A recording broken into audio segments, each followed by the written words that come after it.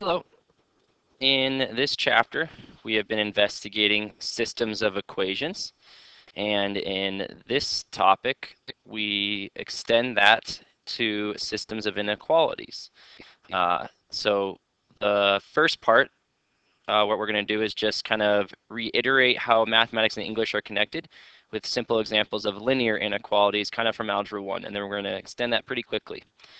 So if you need to, have your notes out. Should say something about graphing systems of inequalities as the title of this section. So the lead in, we're just going to do this out loud.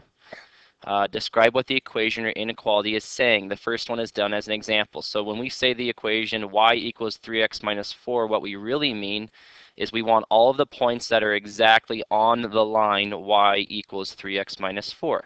That's what an equation is. When you plot all the points, those are all the points that are on the line. If I read this off mathematically, it says y is greater than 3x minus 4. What we mean, though, is we want all the points that are above y equals 3x minus 4, because we want all the points that are greater than. If I have less than, I want all the points that are below the line y equals 3x minus 4.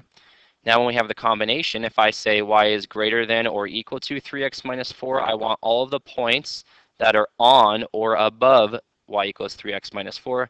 And likewise, if I have less than or equal to, it means I want all of the points that are on or below y equals 3x minus 4. That's how the mathematics and the English are connected. Now, we can actually start with some examples. So the steps for graphing an inequality are fairly simple. We just need to be able to recall the variety of different graphs that we might have. So step one is going to be to graph the boundary line. It will be solid if it's a less than or equal to or greater than equal to, and it'll be dashed if it's less than or greater than with no equal to part. It's the two-dimensional version of open and closed circles. Step two then is to shade the appropriate side of the line or the boundary line. It doesn't always have to be a straight line. You'll shade above if it's greater than, and you'll shade below if it has a less than statement. If you're struggling about with what means above or below, you can always use the test point. Usually 0, 0 is good. If the test point is true, then you shade the region that includes that test point. If it is false, then you shade the other region. If 0, 0 is on one of your boundary lines, then you're going to need to check another point. Maybe try 1, 1 is usually a fairly simple one to try. So we're going to start with an example from Algebra 1, and we're going to graph the following system of linear inequalities. So our boundary lines are going to be lines. The first one is a line in the form y equals mx plus b. So you should be able to plot the y-intercept and use the slope to get the boundary line. So I'll do this one in blue just to be able to talk about the two specific boundary lines. I'd start at 1. The slope is -2, then right 3, because it's -2/3. Likewise, you could go left 3 and up 2, and that would be the same. Since this is not an equal to, I'm going to have a dashed boundary line. Then I'm going to do the boundary line for the other one. I'm going to do this in red. This is a vertical line at 4 because I need an x-intercept of 4. So the x-intercept of 4 is right here. It's a vertical line and it's solid. Looks like this. Now I want to shade in the points that satisfy both. The first one is greater than, so I should know I'm going to be shading up somewhere up here. If you don't know what greater than means, I'm going to show example of testing 0, 0 just once. Otherwise, I'm going to assume that you know what greater than would mean. So if I test 0, 0, if I put 0 in for y and I put 0 in for x, I end up with the statement, sorry, it should be 0 in there for x. I end up with a statement 0 is greater than 1. That is false. So that means 0, 0 is not going to be in the solution region for the blue one, which means I need a shade above it for the blue.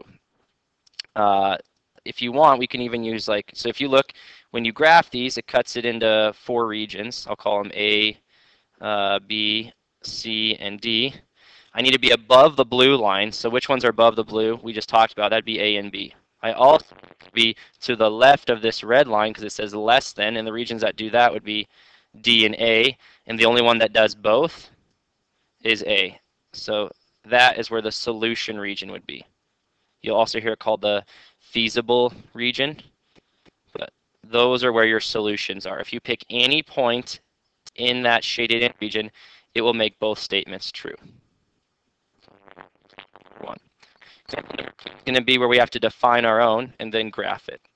So it says a retiree with no more than $15,000 to invest is going to diversify into 2 investments. There's going to be high risk and high return, and low risk and low return. At least $2,000 needs to be in high risk. Also, the amount in low risk should be at least 3 times that of high risk in order to comply. Graph and select an appropriate amount. So to start, we need to define our variables. The two things we're keeping track of are dollars in high risk and dollars in low risk. Now I need to go through and find all of my constraints, is what they were called. So as it says, a retiree with no more than $15,000 to invest in the two types of investments. That means if I add up however much I have in high risk plus however much I have in low risk, it needs to be less than or equal to 15,000 because it says I have no more than $15,000 to spend.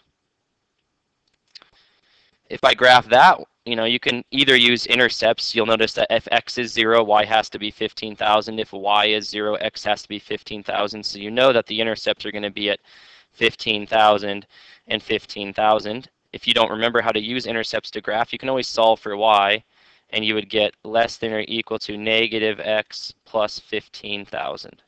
So you'd start at 15,000 and then go down one, right one, down one, right one, down one, right one, down one, right one. Keep doing that until you've got to the other axis. And then you have your boundary line. So there's my boundary line for that one. Next statement says, at least $2,000 needs to be in high risk. So that means the amount in high risk, x, needs to be greater than or equal to $2,000. That's a vertical line. We just did an example of that. These are going off by 2,000. So graphing right here, there's my boundary line. I'm going to need to be to the right of that. Last statement says, the amount in low risk should be at least 3 times that of high risk. So low risk, if it says at least, that means greater than or equal to 3 times however much is in high risk. So they want more in low risk to not have as risky of investments. So to graph that, it's 3x plus 0. The y-intercept is 0. Then you go up 1, 2, 3, and right 1. 1, 2, 3, and right 1. 1, 2, 3, and right 1. So your boundary line will look something like that. Okay? Now I need to know where the solution region is going to be. So I need to be below the green, to the right of the purple, and above the blue. And if you think about those statements, the only one that does all of that, the only region, would be the region right in here. That is going to be your solution region. So any point in there would make a solution. So there's your solutions. The last part of the direction said graph it and then select an appropriate amount. So right here would be a solution. That looks to me to be about 3,000 in high risk, 10,000 in low risk. So $3,000 in high risk and $10,000 in low risk would make all of those true. You'll see that if you add those together, they're less than 15,000.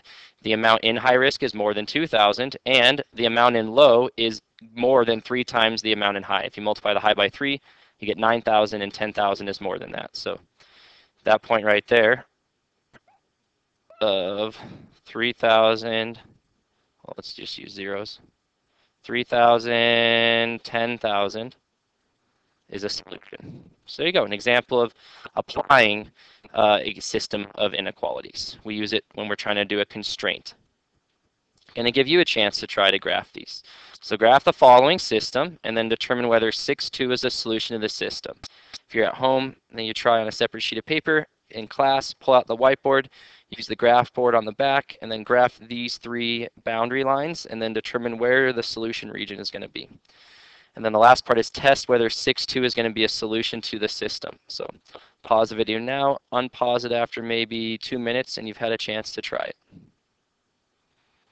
Okay, when you graph all 3, the solution region, looks like this. It's shaded in this very, very dark purple. So you'll notice 6, 2 is not a solution. We can check it algebraically too. If I put 6 in for x and 2 in for y into all of these, you'll see it will fail at least one of them. So if I put it in the first one, for y, 2 is less than 5, it works for that. On this one, if I put 6 in there, 6 is bigger than 1, that works, but the last one's going to fail. If I put 6 in there for x and 2 in there for y, I'm going to get a false statement. So 2 in there for y and 6 in there for x. Let's see why. I end up getting 2 times 6 is 12, and 12 divided by 3 is 4. 4 minus 1 is 3, and 2 is not greater than or equal to 3, so it fails the last one. That's why I saw it wasn't going to be in my solution region. So you can check graphically, you can also check algebraically. Now we're going to kind of expand it into the real college algebra portion, pushing it into the extended version of the course. They're going to take this idea now and we're going to be graphing our boundaries, but our boundaries aren't always going to be lines. Sometimes they will be, but they might include one of the following 3 other types of graphs. So they assume that you know all of these graphs in this section. So I'm going to give you like a summary table or like a cheat sheet or a toolbox for all of the different graphs. So you obviously know lines are y equals mx plus b, where m is the slope and b is the y-intercept. For exponentials, the equation looks like y equals a times b to the x. Your x is in your exponent. You're doing repeated multiplication. A is your y-intercept, b is your multiplication factor. We also call it the growth factor. Quadratics, they'll only do vertical shifts ones that move up and down. They'll look like y equals x squared plus c. And the last one, they assume that you know how to graph are circles. You get x minus h parentheses squared plus y minus k parentheses squared equals r squared. X and y are your variables. H and k are actually the coordinates of the center. They tell you how much it's been shifted left or right and up and down. They're always going to be opposite of the sign, though. Very similar to how you've always seen it be opposite of the sign for x in parentheses. Well, because the y is now an input as well in parentheses, it will be opposite of the sign as well. So here when we have minus h, the center is actually at positive h. When you have minus k, it's past k. Your center is going to be at a positive k. The radius is actually, you have to take the square root of this number, because the number over here is r squared. So if they gave you 36 over here, for example, then your radius would actually be the square root of 6, which is 6, as shown right here.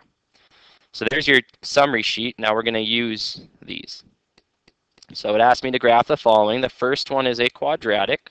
We'll do this one in red. The y-intercept is down here at -4. Now it's a quadratic, which means if I go to the right 1, 1 squared is 1, so I only go up 1. If I go right 2, 2 squared is 4, so I go up 1, 2, 3, 4, because it's a square function. If I go to the right 3, 3 squared is 9, so I got to go up 9. So 1, 2, 3, 4, 5, 6, 7, 8, 9. Or you could plug points in if you want to. Plug 1 in for x. 1 squared minus 4 is -3. Plug 2 in for x. 2 squared minus 4 is 0. Plug 3 in for x. 3 squared minus 4. 3 squared is 9. 9 minus 4 is 5. That's why you see these points. Once you have these points, you actually have their mirror images on the other side because a parabola is symmetric. So I end up with the following boundary. The next one I'm going to do, this one's a line. It starts at -2, and the slope is a positive 1. So I go up 1, right 1, up 1, right 1, up 1, right 1. And there is this one's boundary line. This one is dashed, though. I should have made sure I did that for the other ones. Let's go back and check. When graphing these. Yes, I did. Okay, we're good. Just wanted to make sure. So we've got a solid line for the red and a dashed line for the blue. Now, it says I need to be greater than for the red. So you can test if you don't know. If you test 0, 0, put 0 in for y and 0 in for x, you'll find that you get the statement 0 is greater than -4, which is true. So greater than for the parabola is actually going to mean inside of it here. So anything going up that way is going to be greater than. So inside of this bowl. Now I need to be also less than the blue in the region that does that. Well, red and blue make purple, so you're getting a little bit of an art class lesson as well. It'd be in here. This is where the solution region would be. Any point in this purple region would make both statements true. So there's where your solution region would be. There's the final answer. And try another one. This one's with an exponential, and this one's going to be a circle. Do the exponential first. This is really, let's do it down here. This is really y is less than 1 times 2 to the x. Here the y-intercept is 0, 1, and you're multiplying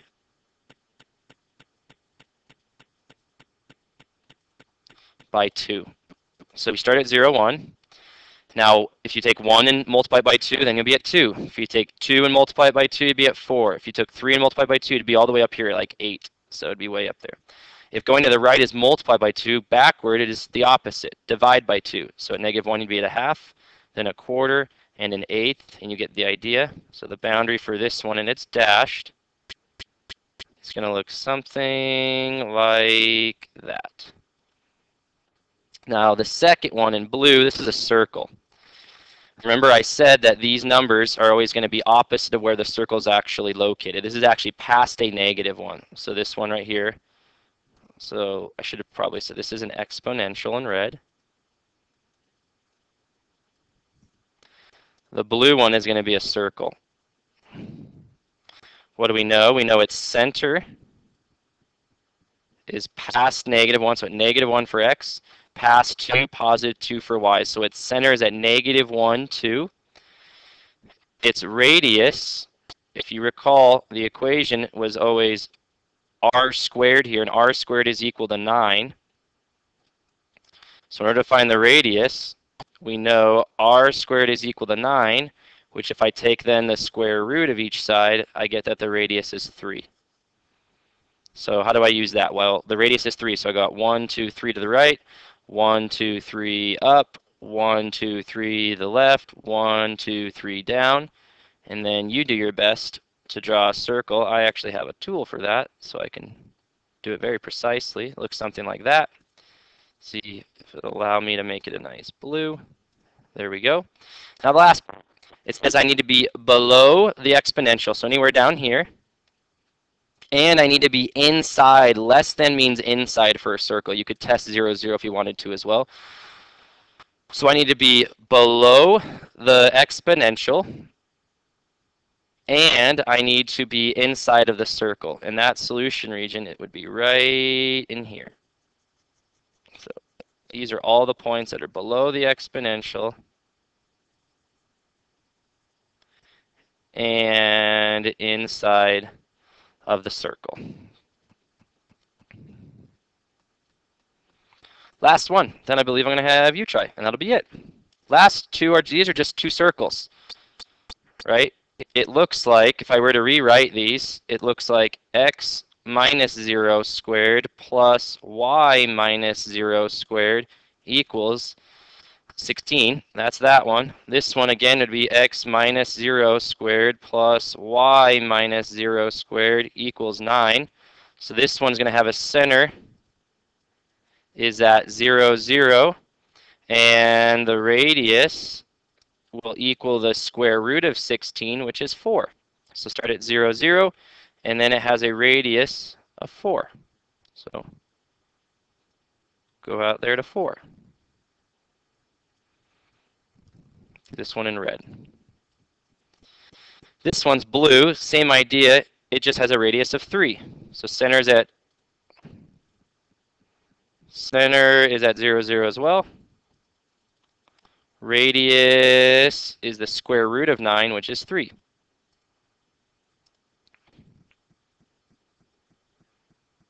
Something like that. Now I need to shade the region. So this says greater than for the red. So I need to be outside of the red, and then less than for the blue one would be inside of the blue. And then you need to ask yourself, are there any points that are outside the red and inside the blue? And there aren't. So this is a no solution. Since there are no points that satisfy both conditions at the same time, you would say there are no points that are both outside. That's what we mean by greater than. First circle's outside the red circle and inside the blue circle. That's why you would say your final answer is no solution. There you go. I'm going to give you a chance to try ones just like these. You can either try on your whiteboard on a separate sheet of paper. First one's a circle. Second one, this is actually a pair of lines. You could write these two separately. You could write this as 0 is less than x, which means that x has to be bigger than 0, and x is less than 2. So these are actually a pair of lines. It says that your x has to be between 0 and 2. And the last one's another line. So you have a circle and 3 lines to graph, and then shade where the solution region would be. So pause the video now for maybe a minute and a half, 2 minutes. Unpause it once everyone's had a chance to try and wants to check their work. Okay, here you go. Here's what you should have got. Here is the circle. Circle is centered at 1, -2, which is right here. You need to be in between 0 and 2 for x. The x's are shown right here in purple, so these are purple. The circle was done in black. So black, purple, and then your horizontal on all these are all the lines are dashed because none of them had equal to. You need to be greater than above the blue line, and the solution region would be shown in yellow there. That is it. Thank you very much and have a good day.